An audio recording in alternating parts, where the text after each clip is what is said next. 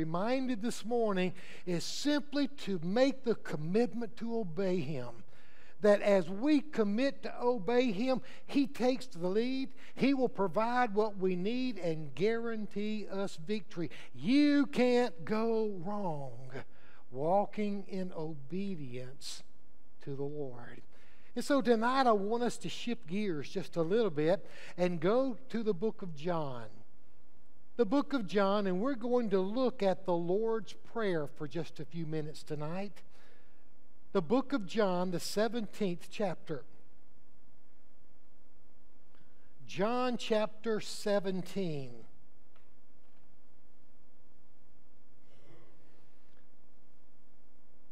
I understand that for many the Lord's Prayer is the one listed in Matthew, Our Father which art in heaven. I'm good with that. But I would rather refer to that as the model prayer. As our Lord taught His disciples and every disciple since them how to pray, those are instructions in praying. When you get to John chapter 17, this is the Lord's Prayer. Our Lord is in the Garden of Gethsemane. He is sweating drops of blood. His main disciples are asleep. He has confronted them with the question, could you not stay awake for 1 hour? And so as our Lord is praying, He knows all things. He knows that Judas Iscariot, he knows that the temple guard is on their way to the garden. He knows he will be arrested. He knows he will be given a mock trial. He knows the next morning Pilate will wash his hands of him and will command Jesus to be nailed to a cross. And this is those final moments that our Lord has in prayer to His Father. If you knew that you were going to die, what would you pray for? You know, for some of us, we would pray for protection. We would pray that the Lord would send His angels, that they would stand guard as they did with Elisha in Dothan. You remember Elisha said, Lord, open my servant's eyes, and the mountains were filled with the angels of the Lord. And you would think that when we're about to go through this particular trial, that we would pray for our deliverance. And yet it is for this very thing that Jesus came.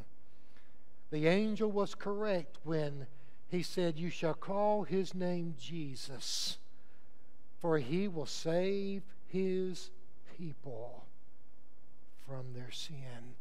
So as we come to John chapter 17, it's almost like an Exodus 3 kind of passage. In Exodus 3, remember the Lord said to Moses, take your shoes off, for you are standing on holy ground.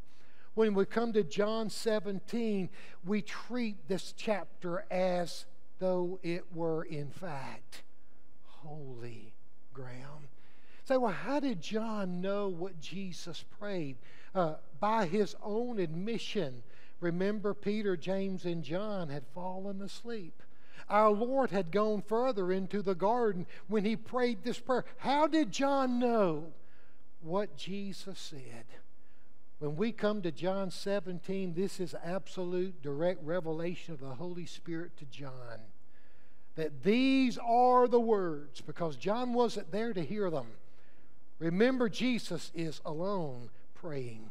And as He prays, you could divide His prayer up into 3 specific areas. First and foremost, of course, He prayed for Himself. Second, He prayed for His disciples. And third, He prayed for those who would come to know Him in the years to come. So in a real, genuine, honest kind of way, when Jesus was in the Garden of Gethsemane, He was praying for you. He was praying for me. He was praying for those who would come to faith in me, He said. And so as we come to John 17, time doesn't permit us to deal with all of the chapter. But I do want to begin reading with verse number 15 and go to the end of the chapter. John chapter 17, My entire chapter, other than the first couple of lines in verse 1, are all red letter. Our Lord says, I do not pray that you should take them out of the world, referring to his disciples, but that you should keep them from the evil one. They are not of the world, just as I am not of the world. Sanctify them, set them apart by your truth. Your word is truth. As you have sent me into the world, I also have sent them into the world. And for their sakes, I sanctify myself, that they may also be sanctified by the truth. Verse 20, here's where you and I are in this chapter. I do not pray for these alone, but also for those who will believe in me through their word. Look at what our Lord is saying. I pray for you. He prays for me. I wasn't there. I never saw him with my own eyes. I never heard him with my own ears. I never saw his miracles. But I believe the testimony of those who were. And our Lord says, I pray for those who will believe in me through their testimony, through their word, that they may all be one as you, Father, are in me and I in you, that they may also be one in us, that the world may believe that you sent me. And the glory which you gave me, I have given them, that they may be one just as we are one. I in them, and you in me, that they may be made perfect in one, that the world may know that you have sent me and have loved them as you have loved me. Father, I desire that they also whom you gave me may be with me where I am, that they may behold my glory which you have given me, for you loved me before the foundation of the world. O righteous Father, the world has not known you, but I have known you, and these have known that you sent me. And I have declared to them your name, and will declare it, that the love with which you loved me may be with them, and I in them. What a precious prayer for God's children. Did you catch the theme of the prayer? Not deliverance. Never did he say, Lord, save me from this hour. But he prayed for you. And he prayed for me that we may be one. The last prayer of our Lord and Savior Jesus Christ that is recorded before the cross. He says, I pray for my children that they be one as I am one with you. When you think about the unity that our Lord prayed about, I think of the one thing that's missing in so many churches. The very thing that our Lord prayed about, so many churches never experience, because they don't understand that it's not about who's in control. It's not about who's number one. The issue is all about Him. I heard a preacher years ago tell a story. And its setting is in the jungle, and the mighty lion is roaring. And as he roars, he shouts, "Who is the king of the jungle?" And the monkey says, "You are, O king. You are the king of the jungle." And the lion proudly approaches a giraffe and says, roaring, says, "Who is the king of the jungle?" And the giraffe says, "You, O king, you are the king of the jungle." He approached this big bull elephant, gave a mighty roar, and said, "Who is the king of the jungle?" And the bull elephant grabbed him with his trunk and beat him up against the tree, threw him 40 feet in the air, and the old lion landed with a big spat. And the lion looked at the old elephant and says, "Just because you don't know the answer, you don't have to be so upset."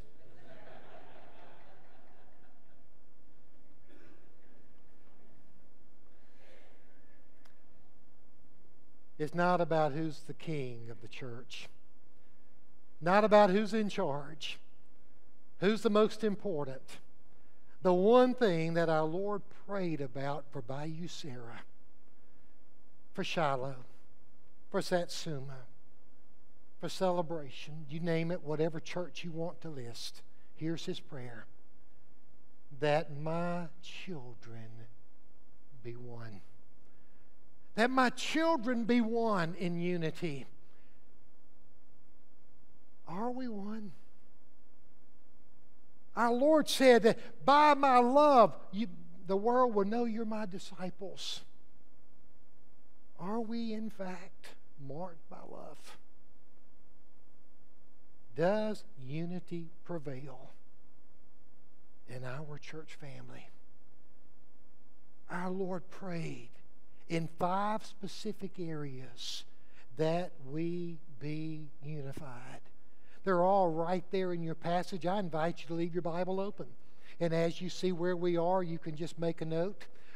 In 30 years from now, when I preach this sermon again, you can say, "Hey, I remember he preached that, and now he's preaching it again." But 5 areas, seriously, that our Lord prayed that we would be one. First, he said, "I pray that they are one in being sanctified." Notice, if you would, the scriptures.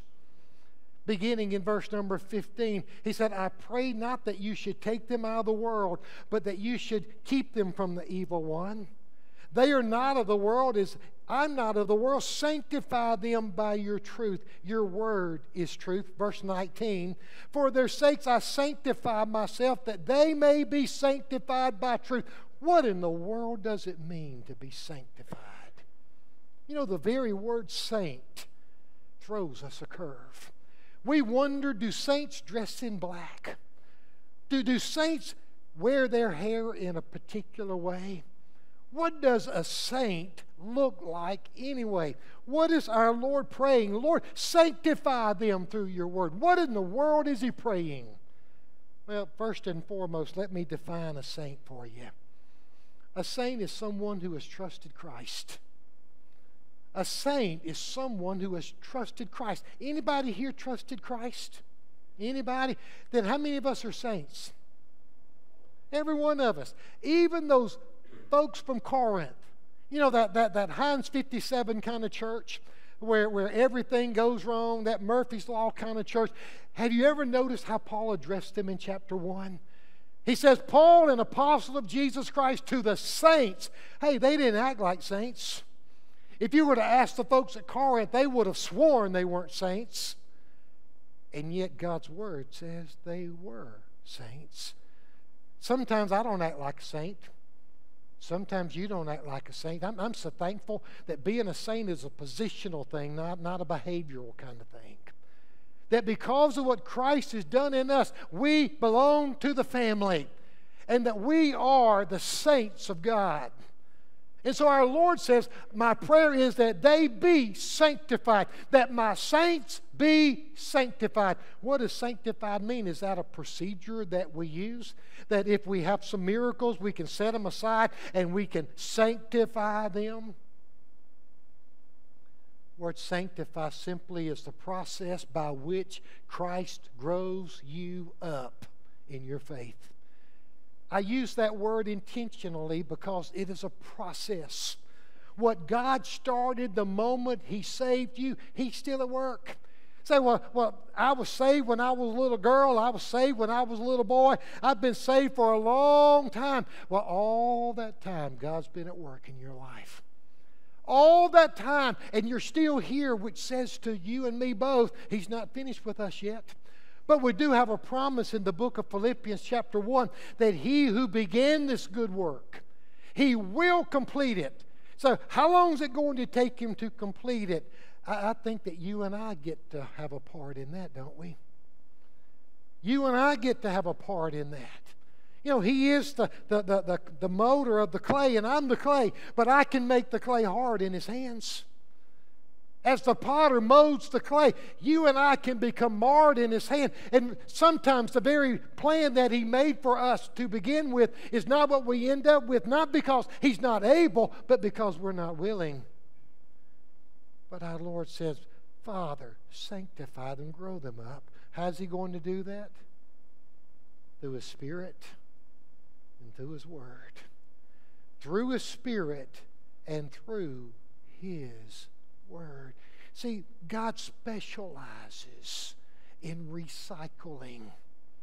God specializes in recycling. All the stuff that we think ought to be discarded and thrown in a heap pile somewhere, our Father takes all of those things and He uses them, as we were talking a moment during my class tonight, and He molds them into something good for His children.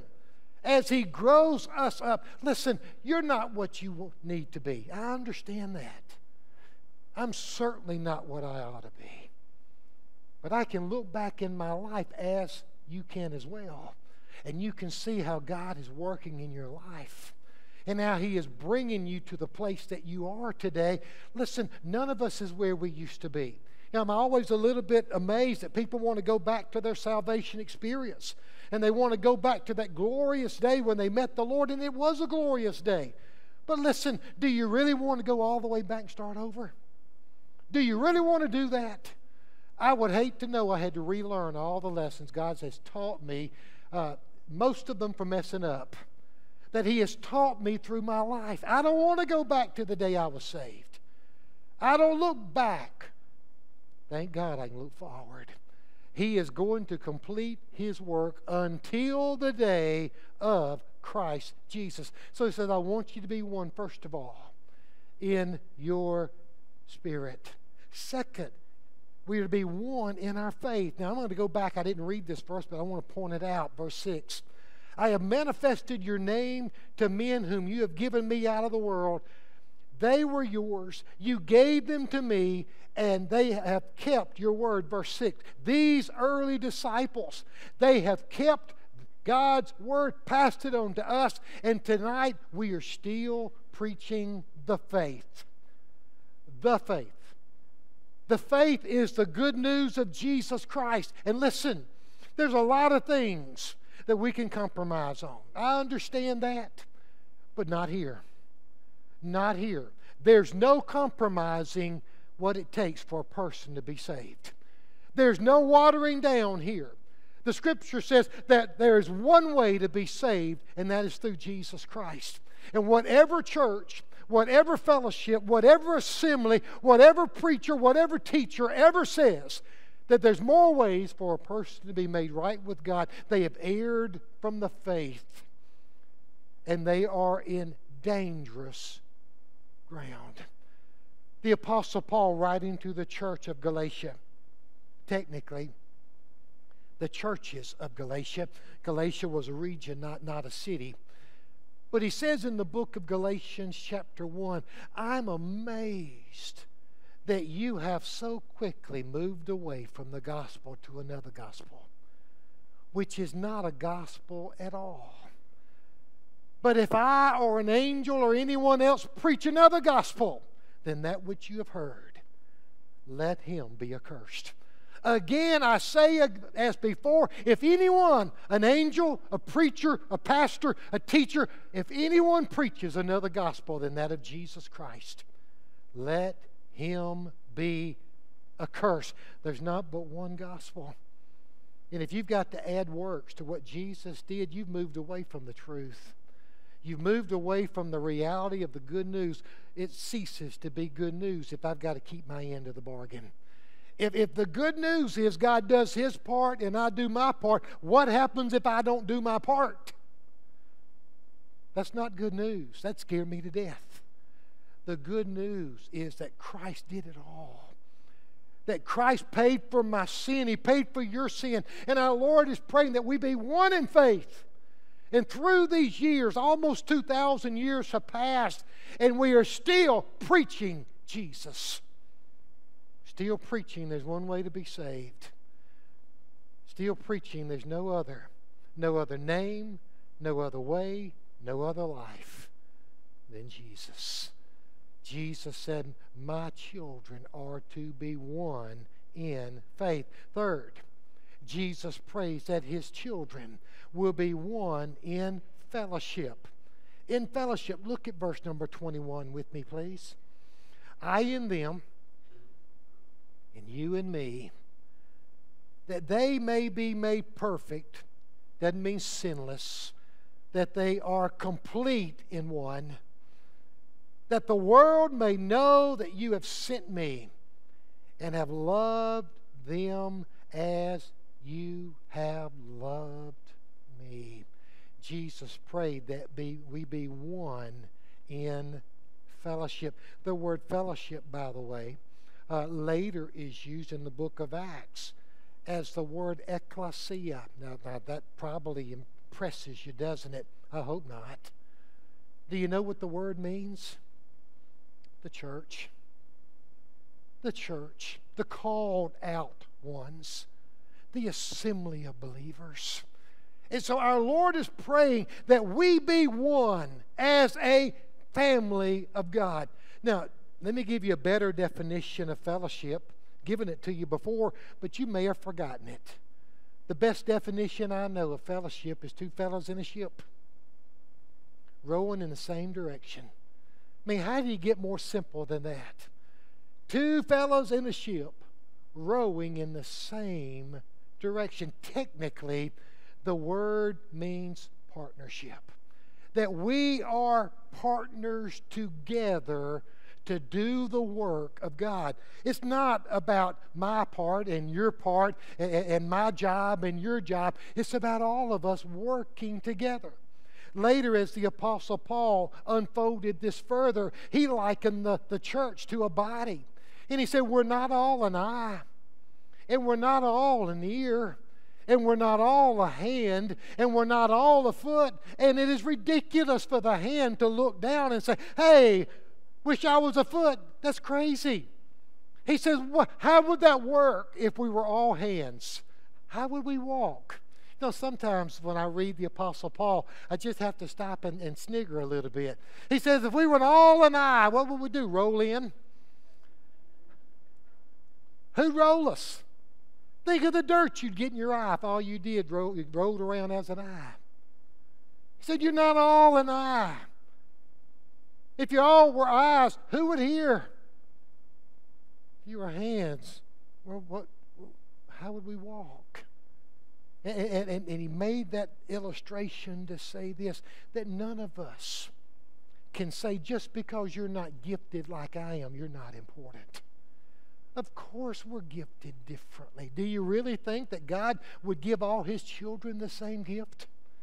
Do you really think that God, who makes every snowflake unique, who numbers the sand on the seashore, do you really believe that God would say to His church, everybody has the same gift? I wouldn't want to be a member of that church. If that church specialized in preaching, then who's going to teach? Who's going to serve? Who's going to minister? Who's going to the funeral homes and nursing homes if we're all gifted to preach? What if we're all gifted to teach? Well, if we're all gifted to teach, well, who's going to do those other things I just mentioned? You see, the Lord, in His divine wisdom, said, you have one gift, and you have this gift, and you have this gift, and you have this gift, and every one of us has a gift. Now, you may not have discovered what your gift is, but that's no excuse you have one. If you are saved, you have a spiritual gift. And all of your gifts are to be used to glorify the Lord and grow up the church. And so when our Lord is praying about, let them be one, we are one. We are in one family, but we are to function together as one body. And so everyone doesn't have the same gift. God didn't intend us to. But God did intend for you to use the gift He gave you. I've often wondered what it would be like to be part of a church where everyone used their gifts. Just use your gifts. The gifts are given through the Holy Spirit to grow up the church and to edify the Lord Jesus. What would happen if we used our gifts? I'm convinced that if we used our gifts half as much as we compare our gifts, the church would be different today. And our Lord is praying that we be one in fellowship. Well, fourth, He prays that we are one in mission. Notice verse number 21 and verse 23. I in them, you and me, that they may be made perfect. Here it is. That the world may know that you have sent me. That the world may know that you have sent me. How's the world going to know if we don't tell them? How's the world going to come to faith in Him if we don't tell them? Our Lord is speaking almost 2,000 years ago. Can I just say, I for one am thankful that somebody listened and that somebody told. Because somebody told somebody else of another generation and another generation and another generation. And here we are in this generation. And I'm so thankful somebody told you how to be saved, aren't you? I'm so thankful somebody told me how to be saved. Our Lord prays that the world may come to know Him, that we understand this is our mission. Our mission is to tell the good news of Jesus Christ to others. We get so busy doing everything else that sometimes we neglect the main thing. And it's not that the things that we do are sinful. Many of them are not sinful. They're not even bad. They're just not the best. And I honestly believe that Satan busies us. And he fills our calendars. And he overwhelms our schedules to keep us from doing the main thing. The main thing is that the world may know, that the world may come to faith in Jesus Christ. How many of us have neighbors that we know they don't know Christ, and yet our lives stay so hectic and so busy and running so here and there and everywhere else that we drive right by them every single day without ever stopping to tell them about Jesus? We live in the same world. We get overwhelmed with all of the stuff. And yet Jesus prays for us just before He goes to Calvary, that we be one in mission, that we may understand that just because we reach our one, our job's not over. Then we go after our two. And after we reach our two, we go after our four. And after we go after our four, we continue after our six. Prayerfully, we told you this was going to be a year-long event. Our prayer is that it is a lifetime event. That we never get over the fact that people are lost. We never quit praying. We never quit sharing the good news in Jesus. That we be one. Finally, our Lord prays that we be one with Him in glory. Now notice the text, if you will, please. Verse number 24. Father, I desire that they also whom you gave me, is that you? John 10 says, my sheep hear my voice, and I know them. You know these verses. And they follow me, and I give unto them eternal life, and they shall never perish. My Father which gave them to me. You know the verse? So you're a gift from the Father to the Son. Verse 24, Father, I desire that those whom you have given me do what? Do what? Behold my glory. Now, I'm surprised that Jesus didn't pray, Lord, let every one of them live to be 110. Joshua did. We dealt with him this morning. 110 years old. I love his testimony. Not a word that God promised has failed to come to pass. Now you choose this day whom you'll serve, but as for me and my house, we're going to serve the Lord. But Jesus didn't pray that we'd live to be old, did he? What Jesus prayed? That we behold him in his glory. Where is he in his glory? This is not a trick question. In heaven. The disciples stood on the mount, and as he ascended into heaven, the angel said, why stand ye gazing into heaven? This same Jesus that you see going will come again one day. And for almost 2,000 years, every generation of genuine believers has looked for his coming. Prayerfully, you're looking for his coming too. And listen to the prayer that Jesus prays.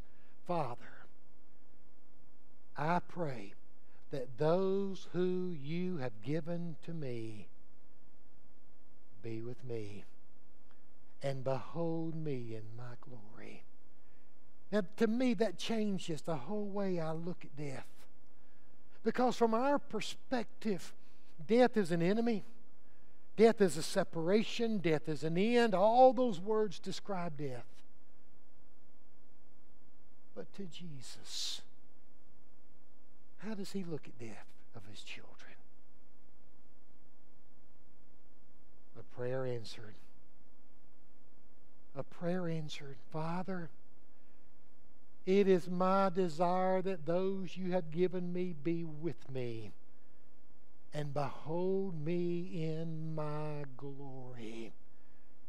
And so up to this point in our life, the Lord hasn't returned. So one by one, by one, by one, we're leaving. And on this side, it's a tearful, see you later. It's a sorrowful event when we lose those that we love and we care for.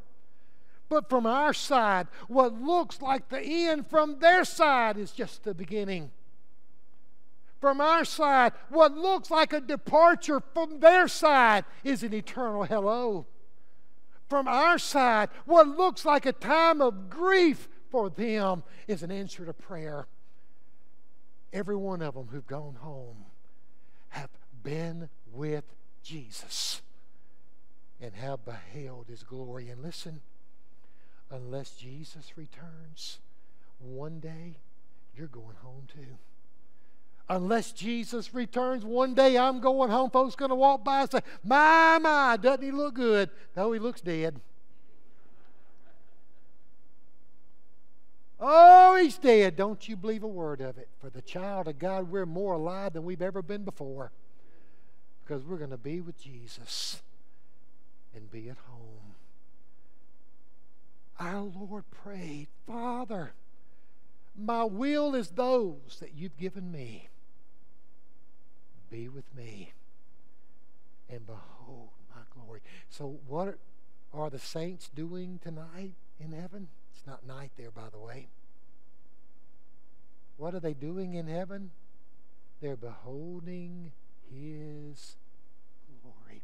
I'm excited about seeing the folks when I get to heaven. I want to hug my mama. I want to hug my daddy. I want to hug my family members, my loved ones, those folks that God's brought into my life through our years of ministry that have stood by us and prayed for us and loved us and supported us. And it's going to make it heaven to see Jesus. To see Jesus. Cannot wait to see Jesus. Peter said, you haven't seen him. but you rejoice with exceeding great joy. And the end of your faith is going to be the salvation of your soul. One day for you and for me, unless Jesus returns, the Father is going to answer this prayer. And you're going to be the answer. That my children whom you have given to me be with me, and behold me in my glory. Every child of God who goes home is a promise kept and an answered prayer. No wonder the psalmist, before he ever knew that John 17 would be written, in Psalm 116 said, precious in the sight of the Lord is the death of his saints. Now we understand why. Because we're going home to be with Jesus and behold him in his glory. That we be one. Not successful. Not blessed with material goods. Not have everything the world has to offer. That was never his prayer. But his prayer is that we be one in spirit, in fellowship, in faith, in mission, and one day, thank God, in glory. Would you bow with me, please?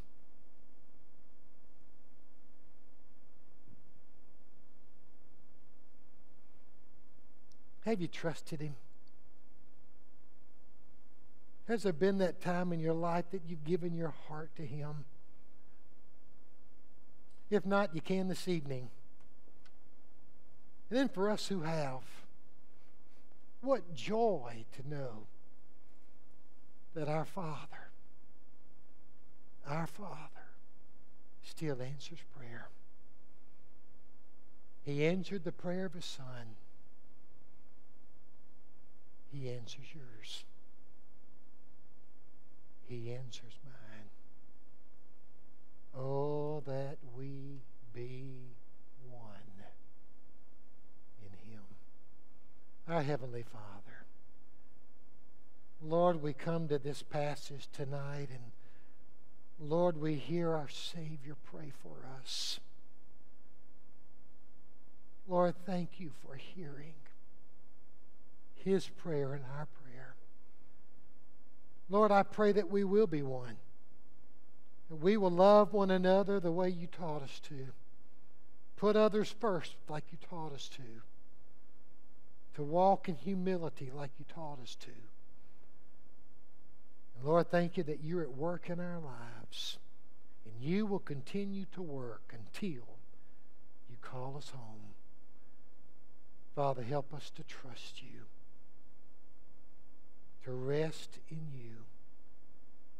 To be faithful to you until you come. In Jesus' name, amen. I invite you to stand with me, would you please? The words or invitation are on the screen. We invite you to come as we sing. Softly and tenderly, Jesus is calling, calling for you and for me.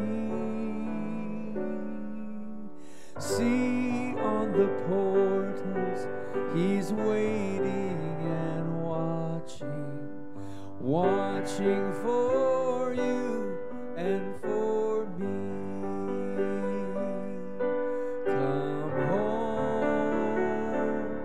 Come home, ye who are weary, come home,